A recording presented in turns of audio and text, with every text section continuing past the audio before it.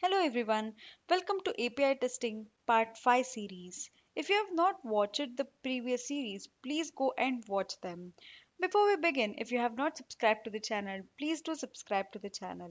Let's talk about collection today. So let's understand what is collection, how do we create a collection, and what are the different operations that we can perform on collections.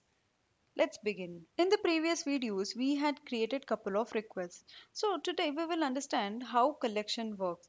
Collection is basically a group of requests. Majorly, it is kind of a folder that you create. Suppose if you're watching any movie, you will put all the movies related to movies where you will put it under one folder. So in the same way we can also organize our collection. So only we can create a request after creating a collection. So there are two ways with which we can create collection. One is by clicking on the new collection. Here we will get the uh, new collection data. So here we can give a name as test new collection. So here we can create a collection. So if you want to add any description, you can add it here.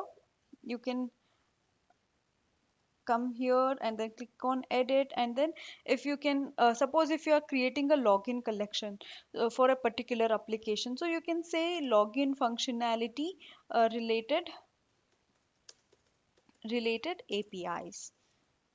Okay, so this is a small description about what this collection is about. And another way how we can create our collection is by clicking on this new. After clicking on new, we will get an option to create a collection. Before that, one thing you have to know is what is workspace. Workspace is kind of a project. Under one workspace we will be having multiple collections. In the same way, under one collection we will be having multiple APIs or requests. Okay, so if I click on collection, again I will get the same way where I can rename this collection. Okay, otherwise if I don't want, I can just leave it as it. Okay, I can say done. So this is one thing. And we have multiple other options like share, move, run collection, edit. So edit is understood that if I want to edit the collection name, we can click on edit and then we can edit it. Also we can add a request and we can add a folder. How to add a folder? If I click on add a folder, right? So suppose if we are running different types of tests, like if I want to run smoke test, at that time I can create a folder under this and I can run this particular collection. So right now we don't have any requests, so if I want, I can add a request as well. But right now we got to know that we can create a collection, and under that we can create multiple folders too, and we can segregate it. And let's see other options. And monitor collection and mock collection, we'll see it later. And the other thing what I want to tell you is about the export functionality. Suppose if you want to share your collection to any other person, okay, at that time what you can do is you can click on export. Export will export all the request and all the body of the request, everything it will export into a file. So I can click on export here and I can say that the collection 1 I will say, because test collection postman is already been there. So now it got exported correctly. Now if you want to share it to another person or another QA, you can directly share that particular file and you can easily ask them to import it. Let's also import the collection.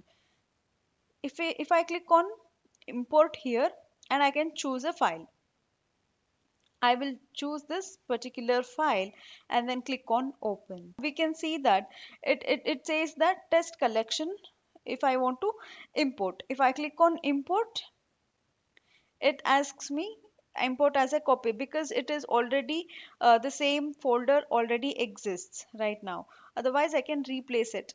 So since it is just for a trial purpose, so I'll just import it as a copy. So now everything related to whatever we had in this particular test collection got imported onto the others collection as well. So this is one thing. Let me go ahead and then delete this particular collection since we don't need it right now. And the another feature is run collection. What happens is, if you want to run all the requests, you don't have to go in each and to each and individual request explicitly and click on run.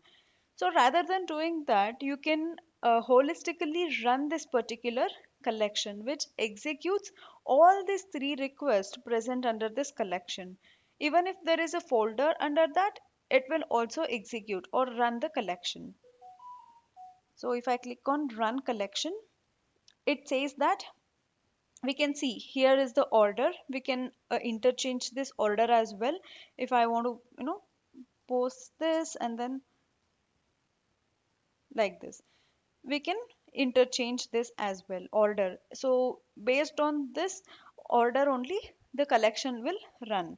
And you can see iteration, how many number of times the request or this collection should run. And next is delay. Let me give a delay of 2 seconds. Suppose if the 2 milliseconds, okay, suppose one request will run and after that there will be a delay of 2 milliseconds and then it will run a next collection. Okay, and simply I'll click on run collection. So now we can see that 200 what is the response code and then what is the response code as well as the how many milliseconds it took, all the details will be displayed in here. And you can see it says that no test in this request. What does it mean? Suppose if I go to any request, we have a tests here. So we have not written any test. For that reason, it says that um, no test in this request. So we can also view all the requests or all the runs, whatever we have already requested. How many times we have run this and on what day we have run this. All these details we will get under this runs. Okay. And going back, here we have another option with which we can run it. If I click on run again, this will again generate or it will again run and then it will generate this report. And now if I go to view all runs, you can see that how many ever times we have run, all that will be listed under this. So finally we saw how to run the collection. We have another option to share a collection. If you want to share a collection, you can go ahead and share this particular collection too. And one another option is we have something like favorite, right? If I click on this favorite, this will keep this particular collection at the top. That is one another feature that we can perform on a collection. So this is all about collection, what is collection and different types of actions that we perform on a particular collection. If you like this video, please do like, share and don't forget to subscribe to the channel. Thank you for watching. Bye bye.